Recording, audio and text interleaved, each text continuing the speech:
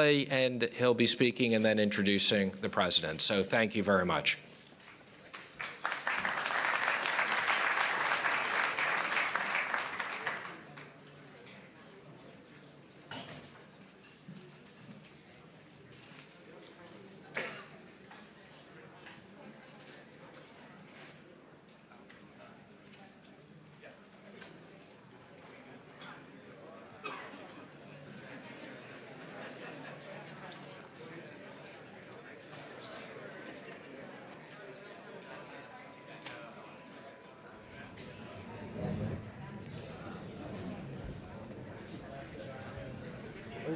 Somebody's sunglasses on the floor.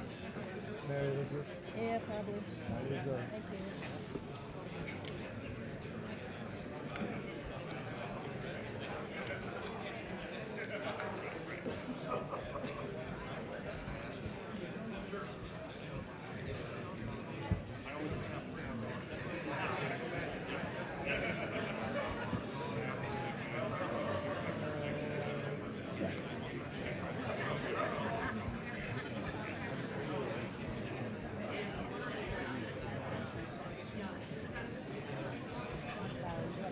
I thought I left my water here, and here it is.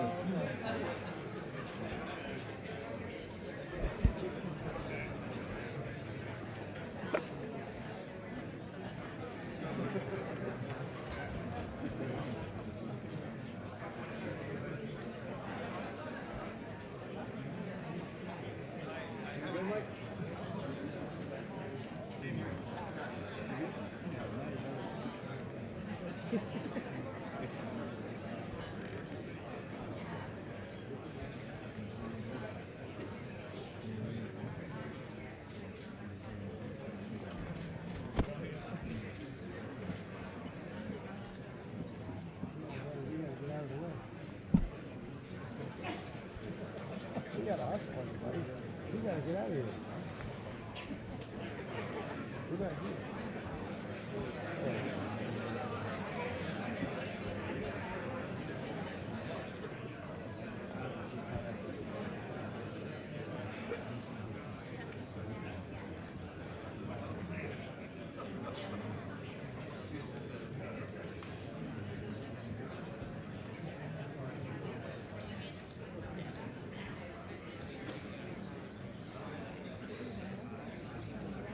Oh, you're not going anywhere.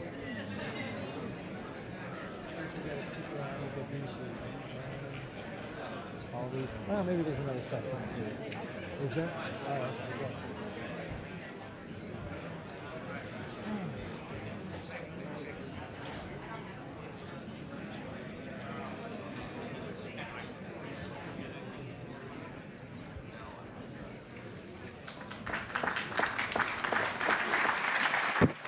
Thank you. You're very kind. Thank you very much. I'll be extremely brief, especially by my own standards. President Donald Trump has taken steps to rebuild the American economy with tax cuts and deregulation and energy openings and trade reform, and has reinstilled the spirit of growth, prosperity, entrepreneurship. And today we're going to celebrate a part of his program coming out of the tax bill.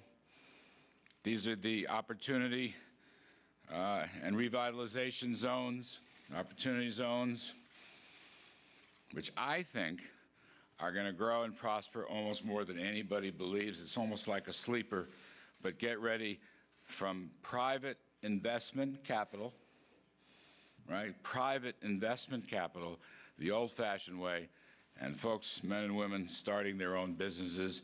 It'll be in the cities, and it'll be in the rural areas, and my great hope is it'll take this great Trump prosperity into every nook and cranny of the American economy, something we've really never seen before. So, just my great honor to serve and my great honor to introduce President Donald Trump.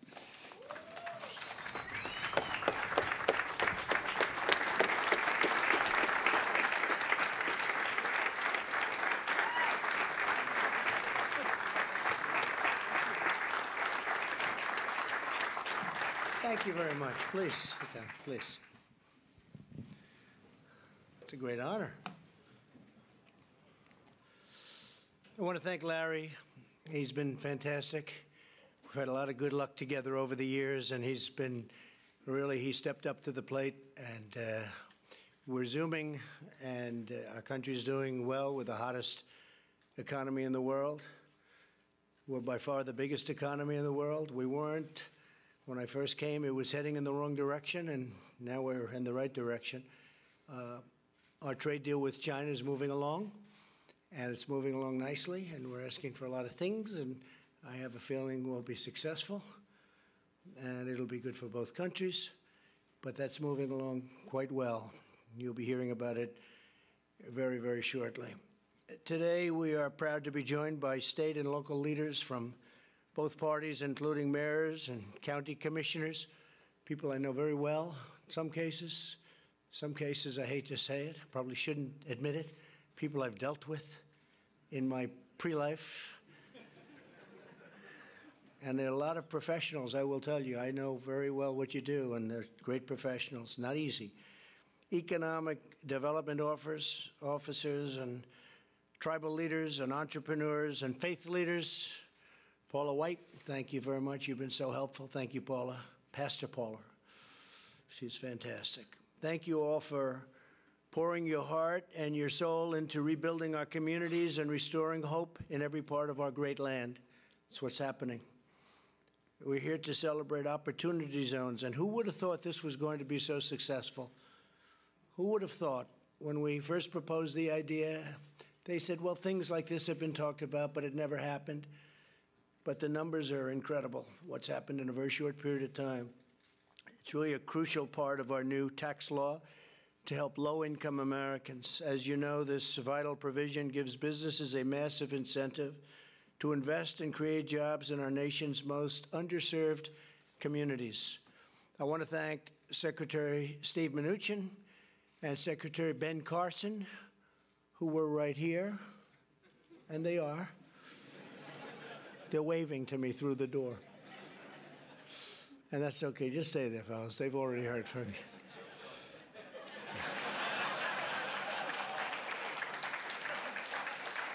And they're doing a great job, those two. And for their tireless work on behalf of nearly 35 million Americans living in opportunity zones, tremendous community. Since we passed our historic tax cuts and reforms just over 1 year ago, wages are rising fast, and they're rising most quickly for the lowest income Americans. You know, you keep hearing about for the wealthy. It's not the wealthy.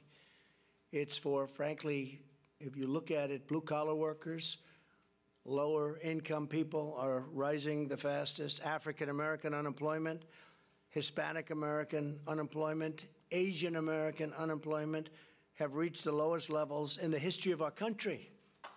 That's great, right?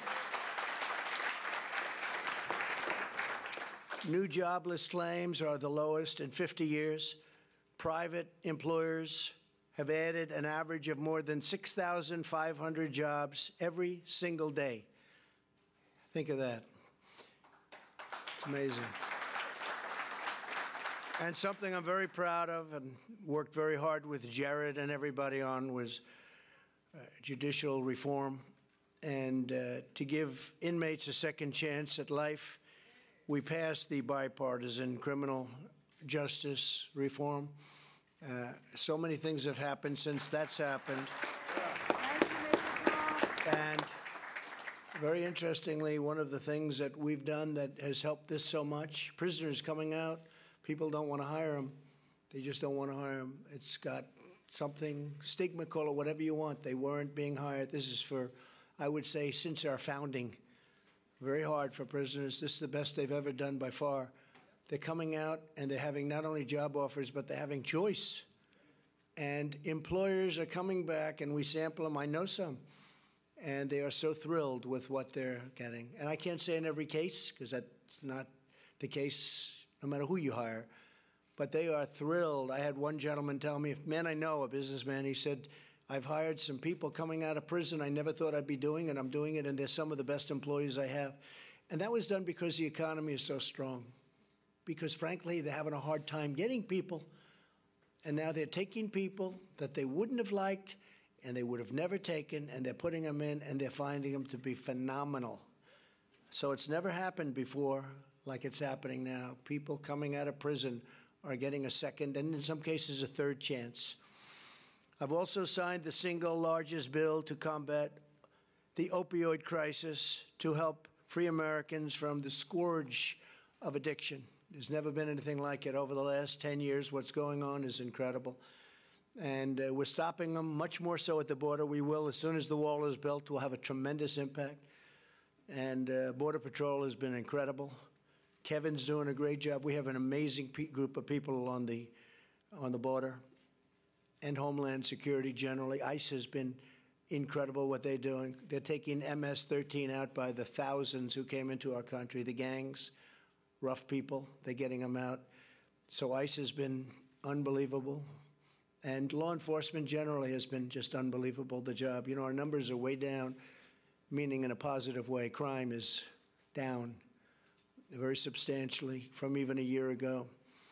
And we want all Americans to share in our great economic renewal. That's why governors in all 50 states and the territories have designated 8,700 neighborhoods as opportunity zones. Hard to believe, 8,700. Household income in these communities is 37% less than the median income in a state as a whole, so it's 37% down, and we're catching them fast. In order to revitalize these areas, we've lowered the capital gains tax for long-term investment in opportunity zones all the way down to a very big, fat, beautiful number of zero. Zero. That's why they're looking and they're saying, no, I don't want to go there. Maybe I don't love the location. I don't want to go. Then they hear about the zero. They'll say, I think I'm going to go there. And then they start liking the location, right? A great football player. You are some player, huh? I'll never fight you, I promise. That'll never happen. Great player, Scott. Our goal is to rebuild homes, schools, businesses, and communities that need it the most. And we have just, I don't know, we've hit something that's very unusual. This is a very surprising thing to everybody, even to me to a certain extent. You know, you do things. Nobody thought it was going to catch on like it's caught on. So here with us today is the mayor of Vicksburg, Mississippi, George Flaggs, who over the last year has worked with private investors to save and create more jobs in the city. Where's George? George, stand up, please, George. Thank you very much. Thank you, George. Mayor Flaggs, I want to thank you for your tremendous partnership. You've really helped inspire us, I must say, and you have done an incredible job, and it wasn't easy. It wasn't easy all the way. And I'd like to ask, if I could, I'll get you up a second time, because I'd like to ask Mayor Flaggs to come up and say a few words about what this has meant. And he really has been. He's been a great leader, and we appreciate your knowledge, giving us some of that knowledge. Please, Mayor Flaggs.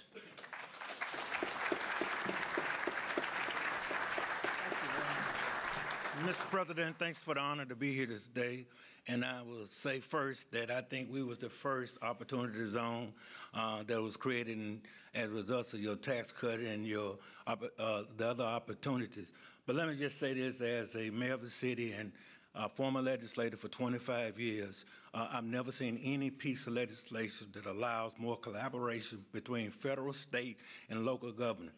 And just to tell you what we was able to do in Vicksburg, we have created 54% of our new jobs, and the new jobs in the state of Mississippi was created in Vicksburg, Mississippi, because of the economic opportunity we share here today.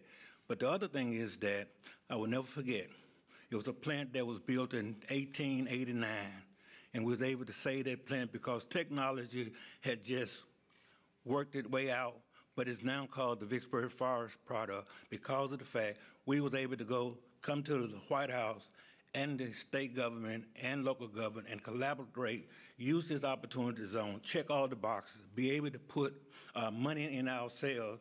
City of Vicksburg 24,000 people, rural as you get, but at the same time was able to save 125 jobs for the city of Vicksburg. And let me tell you that's bread on the table. That's meat in somebody's kitchen. And so we was able to do that. So, Mr. President, we thank you. Thank you very much, Mayor. Fantastic job. Fantastic job. Thank you, Mayor. Across the country, our tax cuts have kicked off a race to invest in opportunity zones beyond anything that anybody in this room even thought. In counties with heavy concentration of opportunity zones, wages have risen by now, it seems that we were talking about 8%, but it looks like it's going to be a much higher number than that. Property sale prices in opportunity zones, if you have a home, have already skyrocketed by more than 20%. Secretary Mnuchin estimates that private businesses will invest $100 billion in opportunity zones, and that's going to be in a fairly short period of time.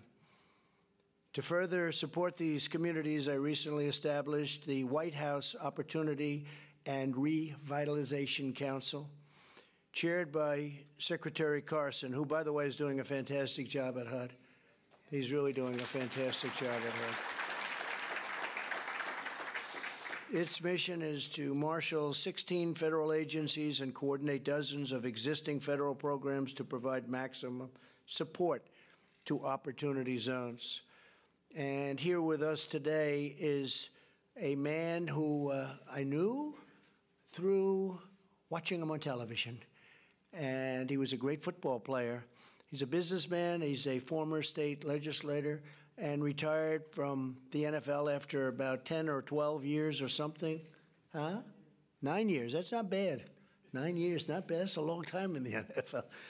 Scott Turner, a special man and a man who is really out there. He's working 25 hours a day. He's doing an incredible job. Everybody loves him and they respect him. They respect him a lot. Come on up, Scott. Come on up.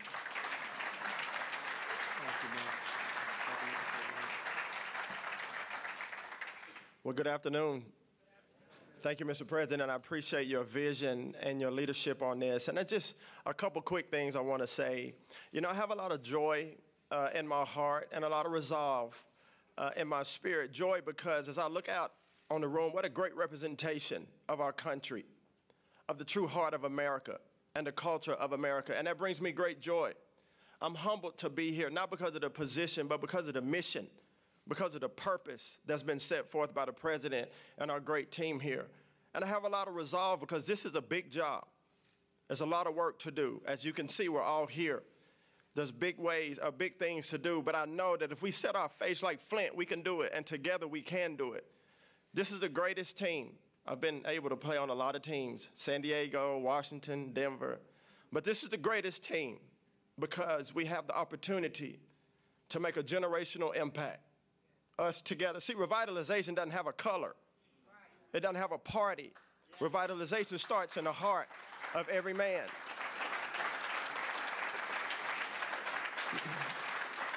And I say that because if we focus on the true mission and the people, the grandmothers, the grandfathers, the next generation coming after us, the kids that are truant, now they're working, the single mothers who now have a job to restore dignity and hope in their family and in the community. That's why I'm here. And I believe that's why you're here. So, Mr. President, thank you. I'm ready. I'm ready to go get it, and I know you are. So God bless you. Thank you very much.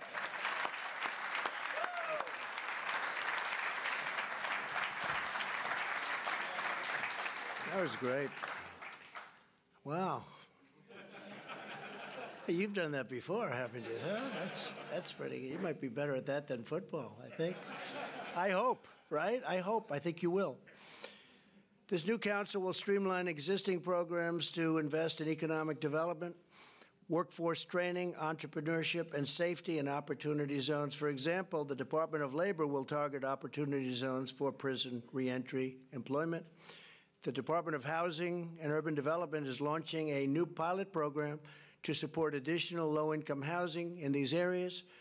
And the Department of Justice will strengthen its comprehensive effort to address youth violence and crime. We're giving a very special jolt to making sure these areas are safe, and that's having already a very big effect. It's very important. Our message to distressed American communities is clear. Your government is 100% committed to bringing jobs and safety and opportunity back to where you live. And in many cases, this is where you want to live. You want to be there. Some people were forced out by bad conditions and crime. And you're now able to stay, and you'll stay in the area. You know the people. You love the people. You're with your family. It's all of a sudden getting much safer, and a lot of things are happening. Tremendous things are happening.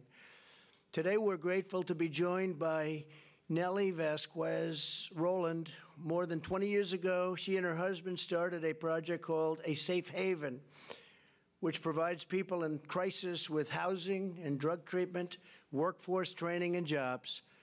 Nellie has helped more than 100,000 men and women overcome poverty and achieve a better life. It's a very inspirational story. Nellie, please come up and tell us more about the work that you've done with respect to the Opportunity Zones. Thank you, Nellie. Hi. Thank you. Wow, what an amazing day.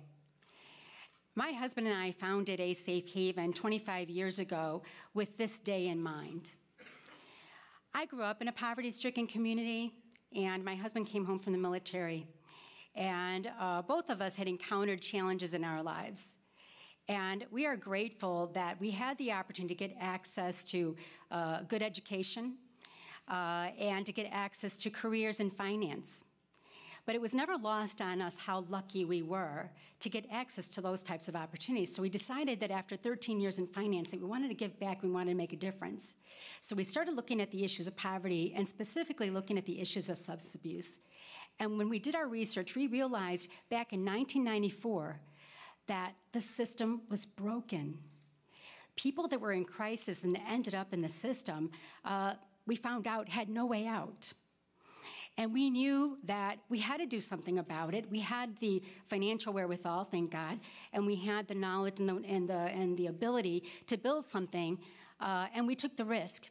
And we decided to start investing in opportunity zones in areas that had distressed properties and abandoned buildings. And then we started renovating them, and we started furnishing them, and we started letting people in crisis live there for free, as long as they followed the rules.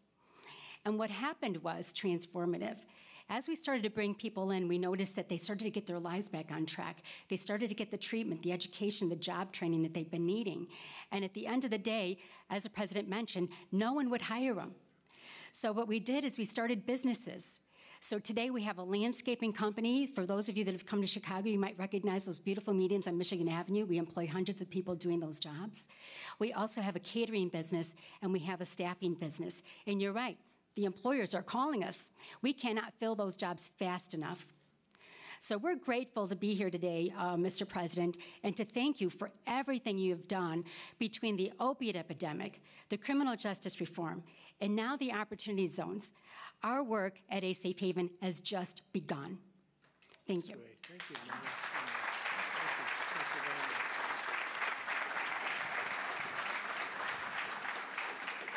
That's exciting. Real entrepreneur, too. At the heart of Opportunity Zones is a belief that every American community is worth cherishing, protecting, and renewing. From rural towns to inner cities, we want to build new schools and factories, new roads and bridges, new hospitals and parks. And that's what's happening all over. We want to see loving homes, safe neighborhoods, and a gleaming Main Street. And above all, we want every family to have the opportunity to live their great American dream.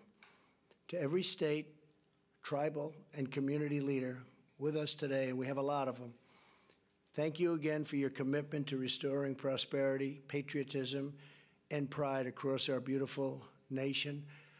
God bless you all, and God bless America. Thank you all very much. Thank you. Thank you.